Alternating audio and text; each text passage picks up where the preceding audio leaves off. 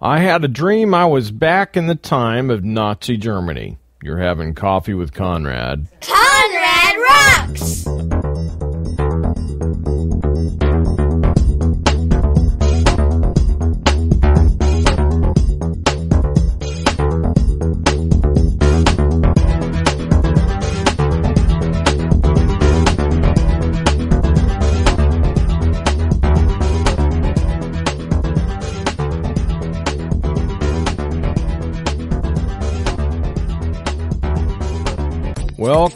Welcome to another edition of Coffee with Conrad. This is Conrad from ConradRocks.net, author of the supernatural Christian book, Open Your Eyes, My Supernatural Journey.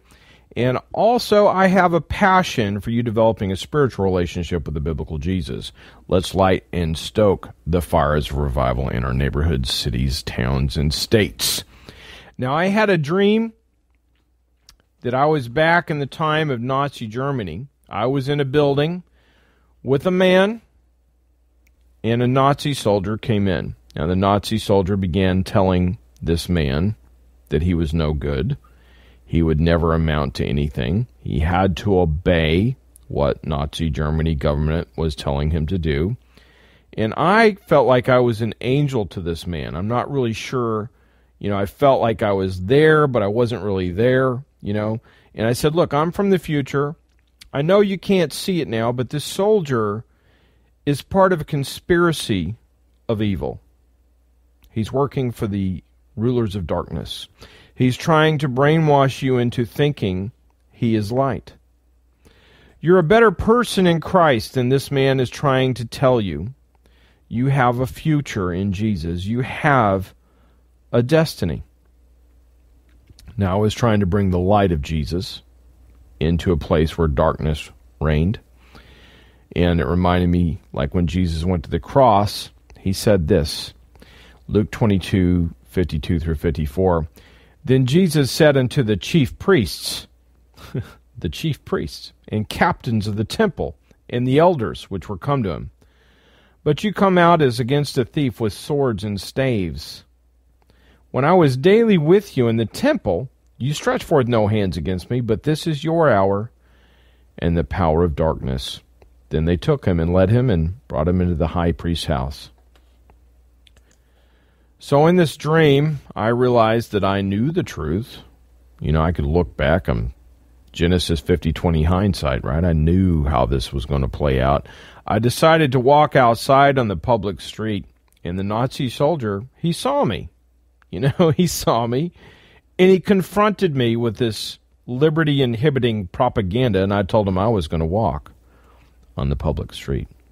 I told him that the purpose of government was to secure the rights of liberty, life, and the pursuit of happiness, according to the Declaration of Independence. Of course, that's our document, not the one in Germany. And then I woke up before the dream actually played out. Man, I wonder if there's going to be a continuation dream, a sequel dream.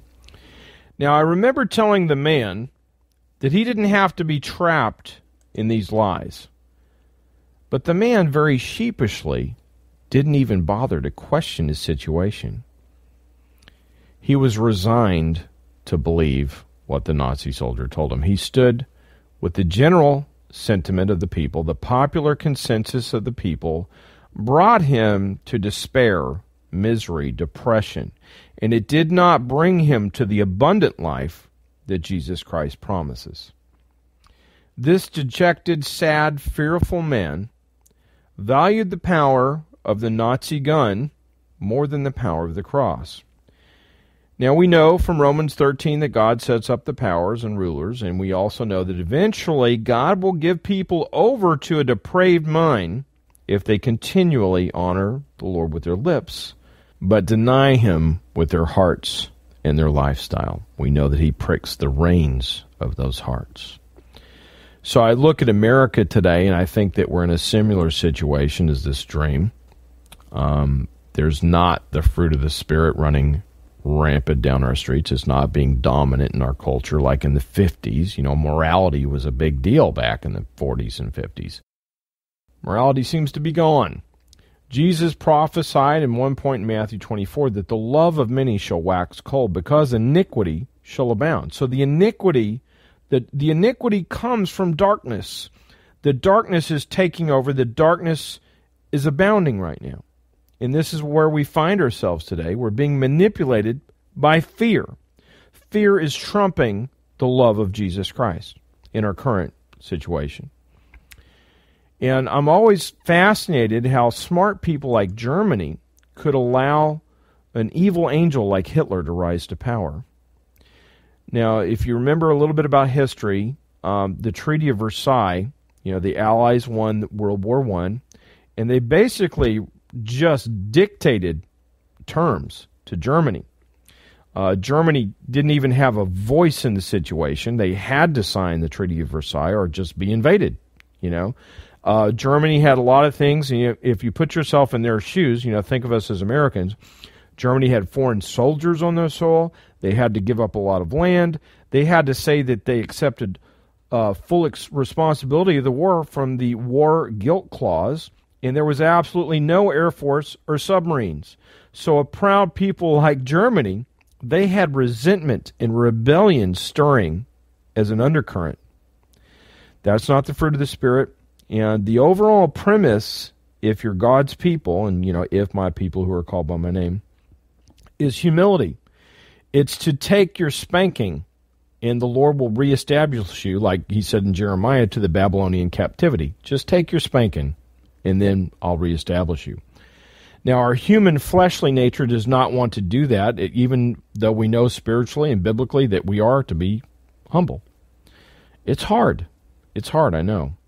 And I keep thinking about how many times in the Bible it says, for all this, they didn't repent. Do not forsake the chastening of the Lord. God chastens the people that he loves, but he also calls us rebellious and stiff-necked.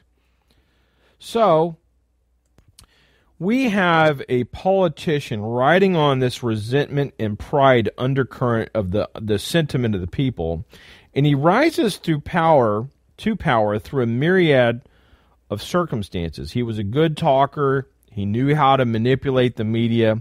And if you got to admit, Hitler was a master of propaganda. Did you know he was from Austria? Did you know that? But he had a passion for Germany. I wonder where that came from. I wonder if Hitler thought that he was evil. Like, oh, I'm evil. Or if he was actually doing a good thing for the people. I tried to read Mein Kampf, but I had to throw it away. I had to get rid of it, man, because right away he was like, you just felt evil in that book. So do you think that Hitler was fully possessed by Satan in the beginning of his political career, or do you think that he just kind of opened the door for Satan to come in? Did he give place to the devil? Like the Bible says, give no place to the devil. So people in Germany, they began to make compromises until Hitler became a dictator. They compromised their way into hell, and it reminds me of this scripture passage in Isaiah 28. They had made a covenant with death, and they made hell their refuge through complacency. That's what I keep thinking. In Isaiah 28:14, the Bible says, "Wherefore hear the word of the Lord, ye scornful men, that rule this people which is in Jerusalem.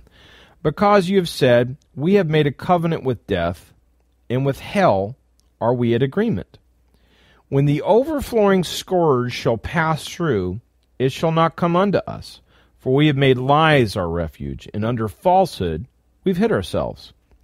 Therefore thus saith the Lord God, Behold, I lay in Zion for a foundation a stone, a tried stone, a precious cornerstone, a sure foundation. He that believeth shall not make haste." So, believing liars, it's a way to make hell your refuge. And politicians, they're not known for telling the truth. They say one thing, they do something else when they get elected. So, who is to be our firm foundation? People thought it was Hitler. But God says it's Jesus. Jesus is the cornerstone. Now, going back to the exact time I was in the dream, Nazi Germany was already in power. The Secret Service, or the Secret Police they were called back then, was already in control. They were already dominating the streets. The tide of darkness had already come in like a flood. The power of darkness had crept in and overtaken the land like a flood. And the people who listened to Hitler and his claims to be Christian were standing behind him. Although many people didn't believe him, you shall know them by their fruits, of course. But for the man in the dream, it was too late for whether Hitler called himself a Christian or not. He was already in power. The compromises had already been made. The man in the dream had to work with the tools that he was presently given. I'm assuming that this man thought he was a Christian in the dream. And I knew that he hated immediate pain. He feared the pain of the German gun over the pain of hell. He feared the pain of the German sword over the pain of God. You know, I would assume that people do this because the power of God wasn't present in Germany. I mean, a lot of people claim to be Christians, right? But was the power of God really there?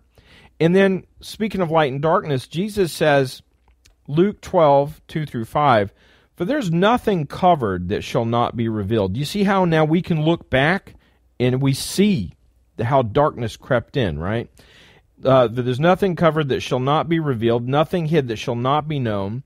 Therefore, whatsoever you have spoken in darkness shall be heard in the light, and that which you have spoken in the ear in the closet shall be proclaimed in the housetops. And I say unto you, my friends, be not afraid of them which can kill the body, and after that have no more they can do. But I will forewarn you whom you shall fear. Fear him which after he hath killed hath power to cast into hell. Yes, I say, fear him. Now, people that did not fear God enough to take action of being the light of the world, people that didn't love their neighbor enough to shout out the truth in their neighborhoods off the rooftops. The root of the problem is that the people did nothing. And it's complacency. And then they let darkness just march in and keep the light boxed in. Because of this compromise in how Hitler used Romans 13 to submit to the government authorities, that was his favorite passage, by the way. I found some stats. You're going to see that Germany was predominantly Christian. Okay, we simply believe that the people resigned themselves to just believe in him because they were ordained by God. I mean, once you keep saying something, you Bible chop long enough, they'll go, well, yeah, that's the scripture. Like, judge not, Matthew 7:1, but they forget to read the rest of the passage. Amen. Oh, don't judge me. Bible says don't judge. Well, what does the entire text of the Bible say? Use righteous judgment. I mean, there's plenty of scriptures. But anyway, Romans 13 says this, let every soul be subject unto the higher powers, for there is no power but of God, the powers that be ordained of God. Whosoever resisteth the power resisteth the ordinance of God, and they that resist shall receive to themselves damnation. For the rulers are not a terror to good works, but to evil. Wilt thou not be afraid of the power? Do that which is good, and thou shalt have praise of the same. For he is the minister of God to thee for good. But if thou do that which is evil, be afraid, for he beareth not the sword in vain, for he is the minister of God, a revenger to execute wrath upon him that doeth evil. So that's a pretty compelling passage, except for the point where you see doing evil. If you remember Nuremberg, the soldiers that were killing Jews and corralling Jews, they said, I was only following orders, and that didn't stand up. There's a point where you obey God rather than man whenever he departs from the precepts of God. Yes, God let Hitler rise to power, and he also let Nebuchadnezzar rise to power, and the Egyptians rule over the Jews. Okay? In the case of Nebuchadnezzar, if you remember, the 70-year Babylonian captivity, the people of God were not listening to the voice of God, and they were in disobedience to God, and they got what God promised them, captivity. So complacent Christians kept silent in Germany as darkness swept across their land.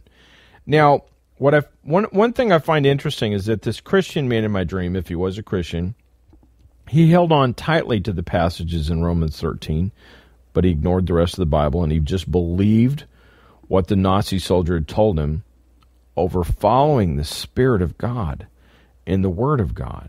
And I could tell that when I was talking to the man, It's like deep down he knew this was to be true, but he ignored it, ignoring the Spirit of God. So we can ignore the Spirit that's speaking to us in our spirit deep down and follow the crowd. Wide is the path to destruction. So complacent Christians seem to put their trust in the popular argument, when in reality, the be the few type people, few there be that find it, Matthew 7:14, we need to be the ones responsible for pushing back the darkness with the light and love of Jesus Christ. Okay, the mark of the beast is not going to come in by Christians. It's going to come in by the beast. Amen? So the light of love needs to be in our neighborhoods. It needs to be in our streets. Instead of a lukewarm hobby of watching TV, why don't we trade that, that lukewarm hobby of watching TV, which I believe is a complacency tool of Satan. It's a distracting tool that enables Satan to bring the darkness into America. I mean, you know me, I quit TV. It's a hashtag that I use. But really, while we're sitting there watching TV, we're letting our neighborhoods go to hell. We're letting darkness come in. We're letting the snake into the garden. So instead of that, why don't we engage with those around us? Why don't we be about the gospel and love of Jesus Christ? If just 1% of people that claim to be Christians in America did something, we could change the tide of darkness that is sweeping across our nation.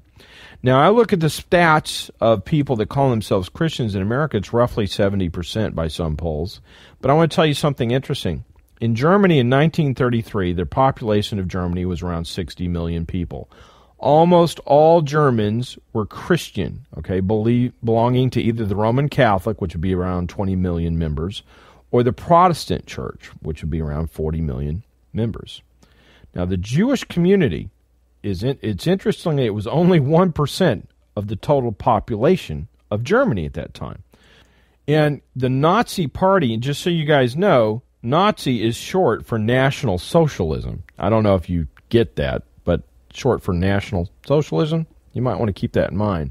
The Nazi Party had a positive spin on Christianity in 1920. In one of their documents, they had a positive Christianity Article 24 in 1920. It was in their platform, and I quote, "We demand the freedom of all religious confessions in the state, insofar as they do not jeopardize the state's existence or conflict with the manners and moral sentiments of the Germanic race.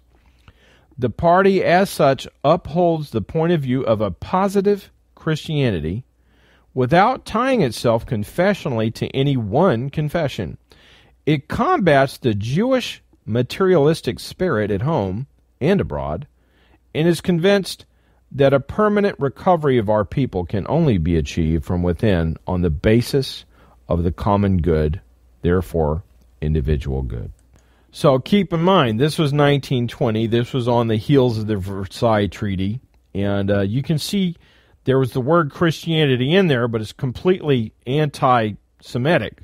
Okay, they flat out combat the Jews in this thing, but people went with it. Only 1% of Germany was Jewish, so they made a compromise in this area. And I'm gonna be quite honest. I think that a lot of this came down from the father of the Protestant Reformation, which is Martin Luther. He was kind of anti-Semitic in his writings. I know, if you didn't already know that, it's kind of wild. The father of the Protestant Reformation was anti-Semitic. So, now, I'm going to tell you, just because a nation calls itself Christian, just because politicians call themselves Christians and even quote Scripture, we need to be on our guard, okay? Because Hitler was doing the same thing.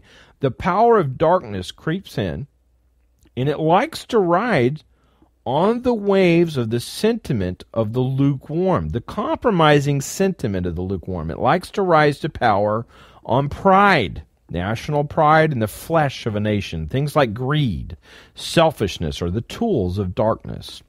God sets up rulers and powers, but he reacts to the if my people. There's an if then, right? He reacts to the obedience of his people. If we be the light and go out and shine the light, then the darkness must flee. Amen? If we, like Nazi Germany, profess to be Christian, Are we? Let's take a look at that. Are we where we were? Are we where the Germans were back in 1933, professing to be Christian but not really being Christian? Are we the kind of Christians that would be fooled by the Antichrist? Are we the kind of Christians that might take a mark of the beast? What do you think? Pray about it. Let's be the light. Let's push back the tides of darkness. And it begins in our home, our neighborhood, in our communities. Let's walk the streets, prayer walking. Let's go to the National Day of Prayer May 5th. Let's get to know our neighbors. Let's do something for Jesus. Let's not watch TV and let the devil take over. Amen. If this has touched you, please consider sharing, rating, and supporting. You can share this with your friends on Facebook, Twitter, Google+. Just share it on social media, email, whatever. Please rate the podcast wherever you hear it. If it's on the app, that would rock, because at Conrad Rocks app, it's easy. You can get everything. And also consider supporting. You can support Conrad Rocks by going to the support page at conradrocks.net. It's because of you that I even exist doing this. Amen. God bless you. Thank you for being in my life. Till we meet again, dig deeper and go higher. Dig deeper, go higher at comradrocks.net.